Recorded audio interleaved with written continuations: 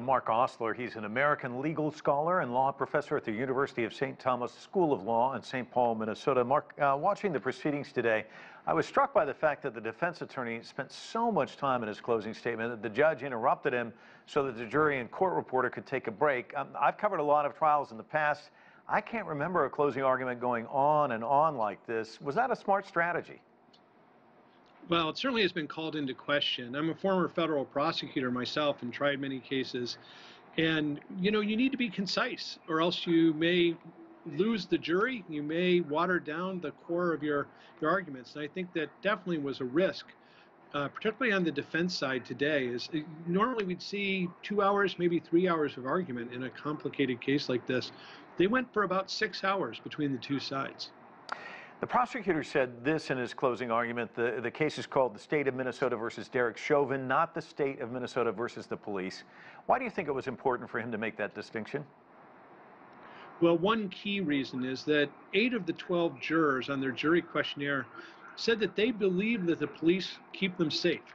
And I think this really had in mind those jurors, that they wanted to reassure them that this wasn't a case about taking down the police or defunding the police or anything like that.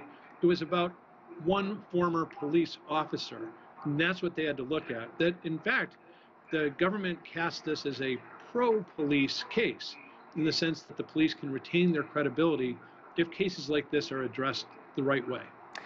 Mark, you pointed out you were a federal prosecutor, so you know all about closing arguments. They're your last chance to really use your powers of persuasion on the jury before they begin their deliberations. Give me your overall reaction of what you heard and saw today as this case came to a close.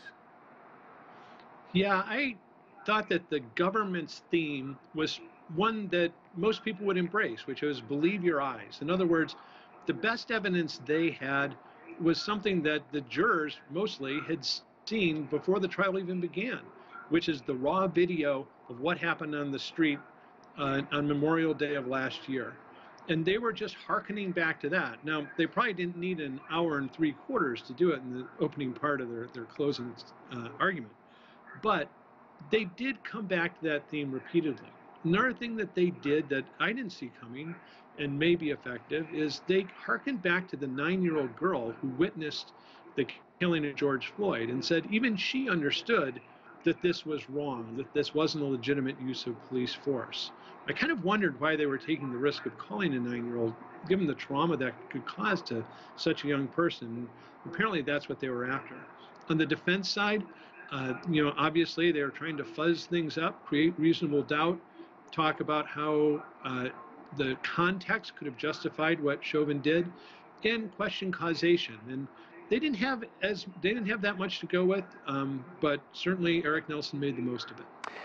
We get the sense that things could get very volatile in the city, depending on the outcome of the verdict. We just showed some images, people already gathering outside the courthouse. It's a very, very much a sensitive time where you are. Give me a sense of what it's like in your community tonight. Yeah, I'm actually in Minneapolis. The law school is in Minneapolis, and I'm about 1.5 miles from the courthouse. I'm looking out my window right now. There's an armored personnel carrier just right in front of my window, and several National Guardsmen standing in front of a hotel. This is not what we're used to in Minneapolis, and there's a lot of anxiety, certainly.